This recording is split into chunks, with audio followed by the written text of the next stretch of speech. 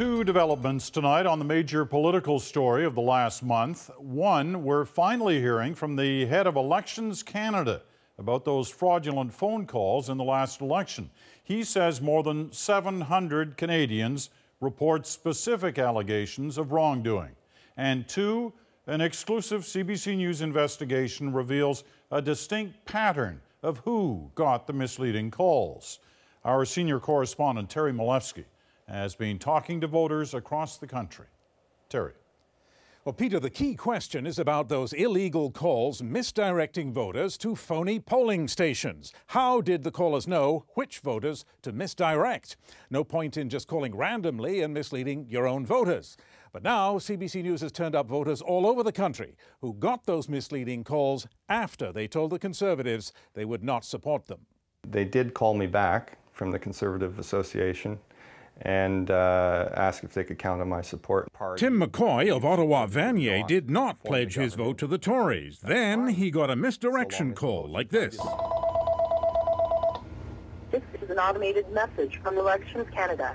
I thought, well, that's strange. If Elections Canada doesn't call people who called me saying that Elections Canada had an important message for me. It happened all over the country, and a pattern emerges in at least 31 ridings surveyed by CBC News. From coast to coast, misdirection calls were targeted at people who were not Tory supporters. Due to a projected increase in voter turnout, your poll location has been changed. Charles Cochrane in St. John told the Conservatives he would not vote for them. Then the phone rang and I picked it up and it was a recorded message. This is Elections Canada calling. Your polling station is now changed. The Conservative Party can say absolutely definitively it has no role in any of this. The Conservatives have always insisted there is no connection to the party. Unsubstantiated smear campaign, baseless smears, unsubstantiated smear. But how did the misdirection callers know who to call? All parties gather data on voter intentions. The Conservative database, called SIMS, assigns a smiley face to supporters and a sad face to those who are not. It is valuable data, and access to it is carefully controlled by the party. Who had access to the database? Who supplied the scripts? The opposition has never had an answer to that. Still, somehow, someone knew it made sense to misdirect Laurie Bruce in Fredericton. She says the Tories didn't even pretend that it wasn't them. You know, this is so-and-so calling on behalf of Stephen Harper and Keith Ashfield for the Conservative Party. Then came the misdirection.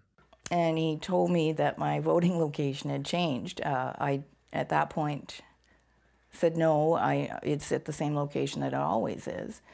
But was it really the Conservatives? Laurie Bruce Googled the number and found out it was, but she wanted to be sure. I called the number back and just received, I just got like an answering machine message saying, thank you for calling the Conservative Party.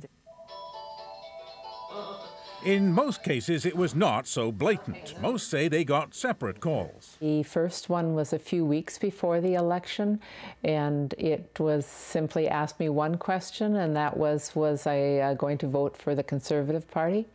And I indicated no. Only later did she get the second call. That it was Elections Canada calling, and that they, due to higher than anticipated voter turnout, the polling station had been changed. That was false, but it happened again and again.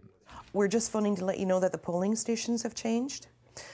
And I said, no, they haven't. It's crap. And I hung up on her. Astrid Diamond told Conservative callers repeatedly they did not have her vote. Then she, too, was misdirected. The last phone call came from the same number that all the other calls had come from, which I'd found out was the Conservative Party. But none of this explains how the callers got the data on which voters to mislead, data that was collected by the Conservative Party. Party spokesman Fred DeLaurie declined an interview and declined any comment on that question. Peter. All right, Terry, thanks very much. Terry Milewski in Ottawa tonight.